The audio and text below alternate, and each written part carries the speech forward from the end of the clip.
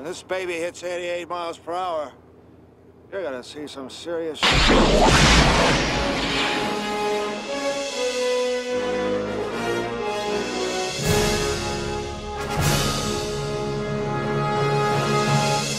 Today, we jump into our DeLorean and take a trip back to the past to take a look at Back to the Future, The Ride, one of the most beloved extinct attractions from the history of Universal Studios. We will also be taking a look at the merchandise associated to the ride and the films that inspired it. On July 3rd, 1985, Back to the Future was released in theaters. Almost 40 years later, it has become one of the most beloved film franchises of all time and considered one of the best films ever made. The film was even entered into the United States Library of Congress in 2007 as part of its National Film Registry. While we will be talking about Universal Studios, this story starts over at Disneyland.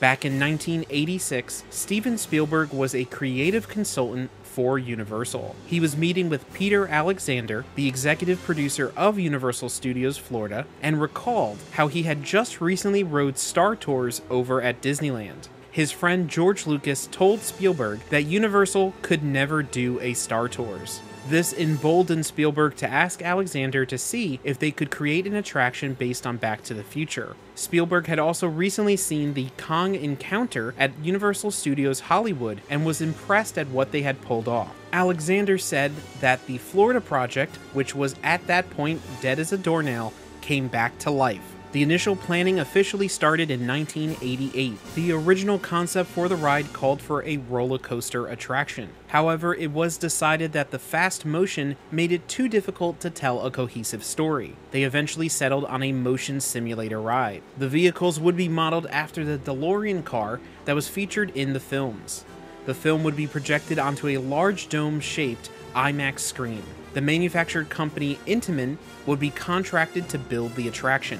Boss Film Studios would be contracted to create the ride film. The studio was headed by Academy Award-winning visual effects artist Richard Edlund. After working on the project for over a year, Universal would go in a different direction and hire Douglas Trumbull to complete the final ride film. Trumbull himself was a pioneer in the world of movie special effects, having been part of the optical effects for 2001: A Space Odyssey, Close Encounters of the Third Kind, and Blade Runner. The film would be shot on 70mm and projected onto an 84-foot OmniMax screen. This was one of the first OmniMax films to use stop-motion animation. An interesting fact about the ride film is that it was written by Peyton Reed, who would later go on to direct the Ant-Man films for the Marvel Cinematic Universe. When guests entered the ride, they would be seated into one of 12 DeLorean cars on hydraulic motion bases. Each vehicle was capable of holding up to 8 passengers. The configuration of the ride vehicles would give the impression that you were the only vehicle in front of the ride film. However, if you looked to your right or left, you could see the other DeLoreans in your row. There were 2 domes built with 12 DeLoreans each, 24 in total. This ensured that if one dome went down due to technical difficulties, the ride could still continue operations using the remaining dome. In 1989, Universal would officially announce the opening date of 1991 for both Universal Studios Florida and Hollywood. Florida's version would officially open on May 2nd, 1991. The Hollywood version of the ride would be delayed to June 4th, 1993, due to some foundation issues found during the building of the attraction. The ride would also act as an opening day attraction at Universal Studios Japan in March of 2001. The story of the ride would have you entering the Institute of Future Technology. Hello, and thanks for coming to the Institute of Future Technology. On behalf of Dr. Emmett Brown, Institute founder and Chief Inventive Officer, we hope that you have a very pleasant visit. Headed by Doc Brown, with Christopher Lloyd returning. The ride would act as a somewhat sequel to the original trilogy of films, but it is still contested if it is considered canon. While in the queue, you would be presented with clips from the films, a history of the Institute, and other inventions by Doc Brown. Doc Brown invites guests to volunteer for his newest invention, an 8-passenger DeLorean, in order to travel one day into the future. Everything goes wrong when Biff Tannen from 1955, played again by Tom Wilson, stows away on a time machine and starts causing problems within the Institute. Hello? Hello, anybody home? Huh? What are you looking at, butthead? Wait a second. Who the sucker's Doc Brown conned into his time travel experiment? He locks Doc in his office and steals one of the DeLoreans. Don't worry, Doc, I'll go back. And in style. But first, I'm gonna take a little joyride. Doc asks the guests to use a DeLorean to follow Biff and bump him back into the current time period. The trip takes us to 2015 Hill Valley, with an appearance of a styrofoam cup left on the miniature set, an ice cave, and prehistoric times that include a run-in with a T-Rex and a lava river. Eventually, the guests are able to bump Biff back to the current time, as Back in Time by Huey Lewis plays in the background.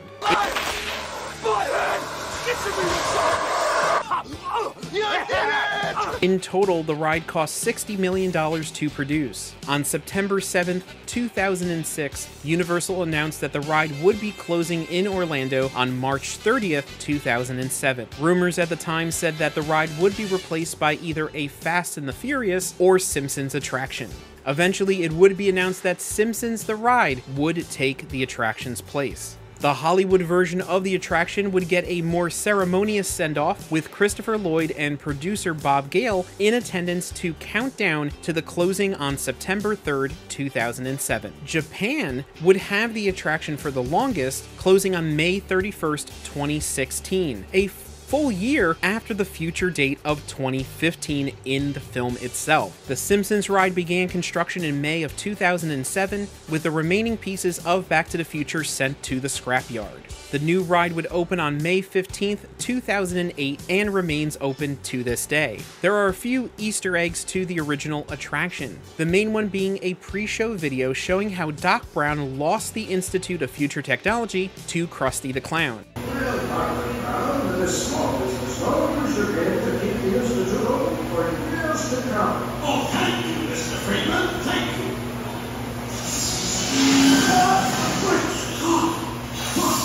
Quiet. Did I get here in time? No, you idiot. You ruined everything. Now I'll have to sell the Institute of Future Technology to that mercenary clown. Mercenary clown? That's me. In Japan, the ride was replaced with Despicable Me Minion Mayhem on April 21st, 2017. In 2009, Universal would release the attraction video as a bonus feature on the DVD set for Back to the Future. This version of the ride video is slightly edited and extremely compressed. Future generations can experience Back to the Future the Ride through a special expansion pack that was released for Minecraft that goes through the different rides in the history of the Universal Studios theme parks. The Institute of Future Technology also lives on in a specially themed escape room that is available at Universal Studios Orlando. While the ride was open, each attraction had their own dedicated gift shop selling various types of memorabilia. This includes keychains, cups, shot glasses, t-shirts, toy cars, pins, and much, much more. When the ride opened at Universal Studio Hollywood in 1993, the fast food chain Carl's Jr. had a sweepstakes promotion allowing you to win a trip to Universal Studios. Even after over 15 years of being gone from the parks, Back to the Future still has a significant presence within the Universal Studio theme parks. The main cast, Michael J. Fox, Christopher Lloyd, Tom Wilson, and more, are still regulars at conventions all across the United States. Back to the Future the Ride is looked back on with fondness by those who were able to experience it, and a sense of wonder and longing for those who were not. While we may be almost 10 years into the real future from 2015, the entire franchise continues to be timeless for generations to come. Thank you so much for joining us on this deep dive into Back to the Future the Ride. Please leave a like, subscribe to our channel, and let us know in the comments below some other topics you would like us to discuss. And as always, keep on collecting.